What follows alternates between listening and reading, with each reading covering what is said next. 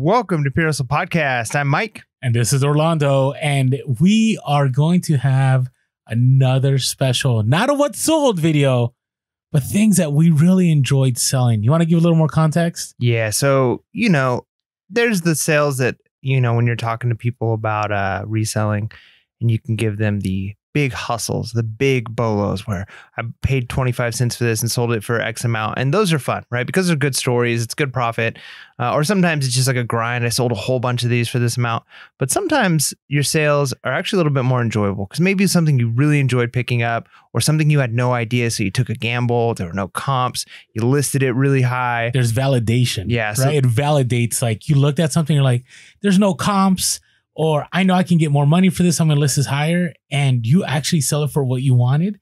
And it invalidates you. Yeah. Or there's sometimes just cool stories, right? Like how you pick something up or what happened in the whole sell. It's kind of, it makes it more exciting. So today we're talking about not just what sold, but what are some recent kind of fun sells we've had, things we've really enjoyed that were like, that was cool. Sometimes you sell things, you're like, oh, sweet, I just sold that, made $40. Other times you're like, oh man, this thing sold. Remember when? And you sold it for like $10 and you're like all pumped about it. By the way, let us know, not your most profitable, but something that you felt complete validation as a reseller. Like you're like, hey, I'm moving up in the game. I know what I'm doing. Let us know in the comments below. And please hit that subscribe button if you haven't been subscribed and that like button if this video brought you value. And if you just enjoyed it for entertainment purposes while you're listening, hit that like button. Yeah. All right, so let me start us off. So this one I enjoyed. If you listen to the podcast, there was this ongoing saga with this graphics card. It was a NVIDIA graphics card, which if you don't know, that's like a bolo right now. If you can get your hands on any kind of NVIDIA card for a good cost, you're going to be able to sell it quick. Now, if you remember, I picked up a NVIDIA graphics card. It wasn't the high-end model that I thought was in the box. So there was a new box, and inside of it, it was the model that was replaced with the newer one. But still, I sold the older one. I paid $5 for the graphics card in the box for about $200 within 24 hours plus shipping. But that's not what I wanted to share this time. It's that after that sold, I thought, I wonder if I wonder if somebody wants this box for a certain amount. And sure enough, I listed it. Now, somebody was was willing to not only pay domestic shipping, but pay global shipping, which is about $50, right? And I listed this for about $25 and went on sale. So I sold it. You can take a look at the picture here, what it is. It's a NVIDIA graphics card box. Okay, before Mike asked me, are you sure just selling the box? Because, we've talked about scammers before. Yeah. Xbox box. No, it was just the box with the manuals, and you can see. And I already was in the profit. And it was so satisfying to be able to sell the box because I already made profit. I made awesome profit. And to know that instead of throwing away that box, it was worth it to me to spend that extra 3 to 5 minutes to get it listed. And it was easy to ship, put in a flat rate box, and away it went. And I felt validation after that sale. No, that's super sweet, especially when you can turn what was like potentially a loss around to a win. A big win all around. Yeah. This is just throwaway. Cool. So my first one comes from a board game that I picked up at a thrift store. And, I love selling board games, but one of the problems with board games is they're often like really awkwardly shaped. They don't fit in most boxes well. You got to find special boxes or Frankenstein boxes because sometimes they're just way too long and they're super like not thick, right? So you're like trying to find the right size boxes to fit for these. But I found one that's about the size of a textbook at a thrift store, and I'd never seen this game before.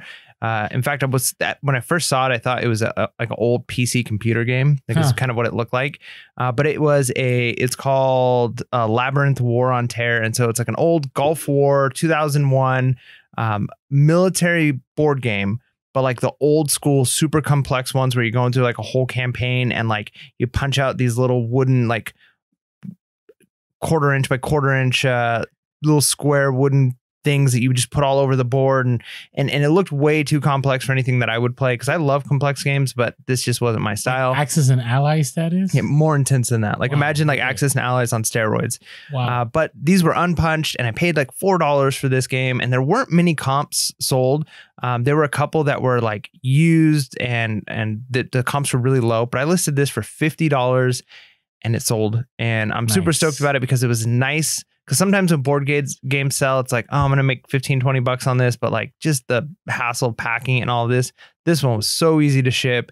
And it was one of those things where it's like, okay. Sometimes I'm like, should I get out of board games? And then sales like this are like, no, this is why I do it. $4 to $50. This is a good one. That is, again, so satisfying, right? It's kind of, you ever seen those like YouTube channels or TikToks that's so satisfying, right? That's how I feel when like these things happen. So this next like one, an ASMR video. Is that like what you're talking about? I don't know if that far. It's kind of like when people are like rolling stuff out or they're cutting something. You're Yeah, like, that's kind of like ASMR. Is it? Okay. Yeah. Anyways, okay.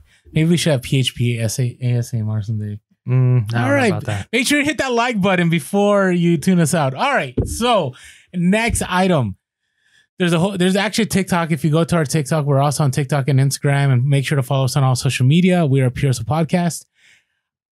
There's this Kindle that I came across. Now, I went to a garage sale, and at this garage sale, I made a stack, and in the stack, there was a Harley backpack, there was a fax machine, there was a blanket, there was all this stuff. And one of the items I picked up was an older version wireless Kindle. And I didn't know that Kindles, if you take a look at the picture here, that Kindles can actually work without any, like, you don't need a major network to use that Wi-Fi. It has like unlimited Wi-Fi, so you can download from anywhere. You don't have to be connected to a certain network. And so I picked this up. Average cost for everything was $2. I listed it high, and it sold within 2 weeks for $198 plus shipping. Right. So yeah, okay. Was the profit satisfying? Yes. But what was satisfying was there was a bunch of resellers already at this garage sale. They already had combed. This individual that sold it was a person that bought storage units, and they were this was like the leftovers they wanted to get rid of. And amongst the leftovers, I already sold the fax machine that was in there for about, I think it was like $90 plus shipping. And then this Kindle, I was able to sell from $2 to $198 plus shipping. That was satisfying. That's right. One man's trash is another man's treasure. There you go. That's kind of what we do, you know. That's what we do here. All right. So my next one is kind of cool because I've had some success with hats, but I do not know. I need to learn more about vintage labels, vintage brands. I've kind of just have gone off of looks, and if I could find comps. I don't know enough tags yet. You know, it's like an old snapback. Oh, maybe it's worth. So if it's like an obvious one, like, oh, this is like an old Wiener Schnitzel hat, like this would probably sell just because it's cool and old and vintage.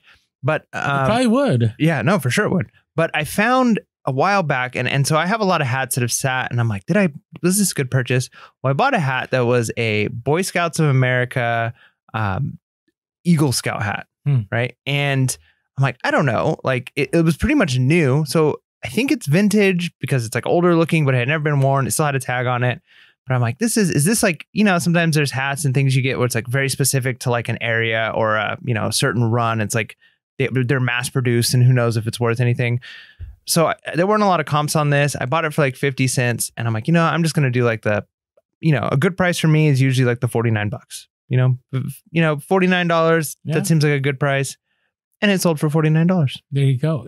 Again, when you set the price, right? And shipping. Like, plus shipping. 49 plus shipping. This is why I don't know. Part of the reason I like listing high, I like to see what I can get away with. Yeah, especially when it was like, I think this has been like a couple of years since I bought it. So it's one of those things I forgot. Like when it sold, I was like, I asked my wife, I'm like, when did I get that? I'm not even sure I remember like where the location was or anything about it. Because it was just, I probably just bought it at a thrift store or garage sale with a bunch of other stuff. And it sat for a long time. It's been listed forever and it sold. So it's like that validation of, all right, like even when I didn't know what I was doing, kind of knew what I was doing. Nice. It's all right. So I kind of got that feeling about knowing what I was doing. So I went to a store that shall not be named a few days ago. This is a recent one. You can actually see it on Instagram. And, you know, prices were sky high. Pair of Doc Martens for $100, a pair of Tony Lama boots for $150, like just craziness. And in the glass case, there was this timer, and this timer is a digital clock, and it's kind of like if it was for boxers or for fighting. And, you know, I looked at the price and it was $50 and I have my teacher discount. So it was going to be $45. But this is what was satisfying about it is that when I looked at comps, so I always say, do not do auctions. Somebody had sold one of these for $115 at auction without a remote. Somebody had sold it full price, not full price, but fixed price with a remote for about $170. And those are the two sold comps. There was only one unsold listing, and it was for $269.99. So I looked at this. I thought, okay, there's only one listing and it's for $269.99. I already know that somebody was able to sell it for profit at auction, and they could have gotten more money if they wanted. I know somebody sold it for $170 with the remote.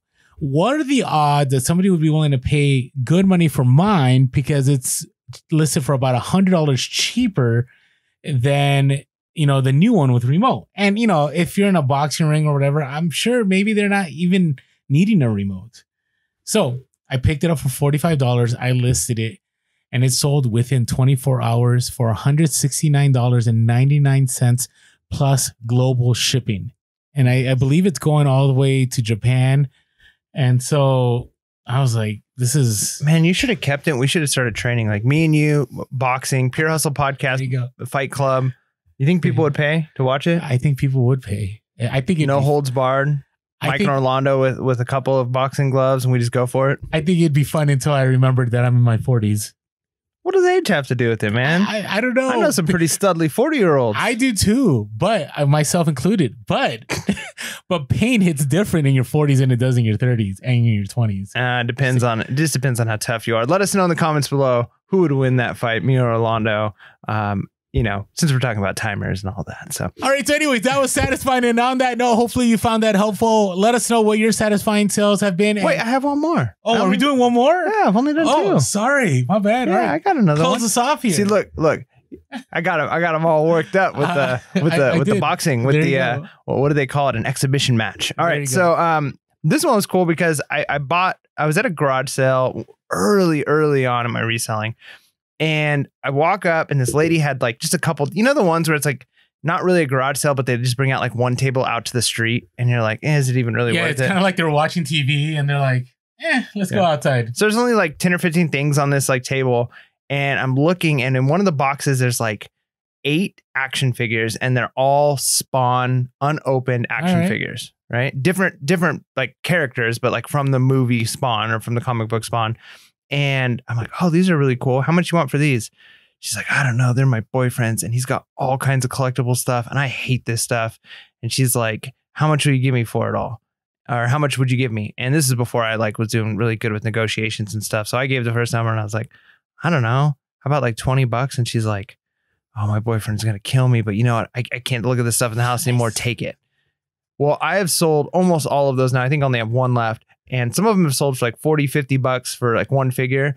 But I just recently sold one. It only sold for like $25. It was the clown from Spawn. Okay. But it's just cool, like, because it was a fun story. It was one of the first times. And I've heard lines similar to that of like, oh, you know, maybe I should ask my husband or my wife, or yeah, I need to get rid of this because my wife wants it gone, or something like that. Whenever you hear that, you know, you can strike pretty hard, because if one of the two party members does not want it anymore, your chances of getting a good deal on it is much higher. So your time is limited too. You got to move fast. Yeah. Before all of a sudden he walks out and says, you're not selling my Spawn stuff.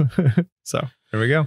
All right. Well, hey, on that note, hopefully these were bolos. Hopefully this was something that brought value to you. Again, let us know in the comments. Appreciate all your support. Make sure to hit that subscribe and that bell notification. As always, make sure to be real, be relevant, and be reselling. Peace.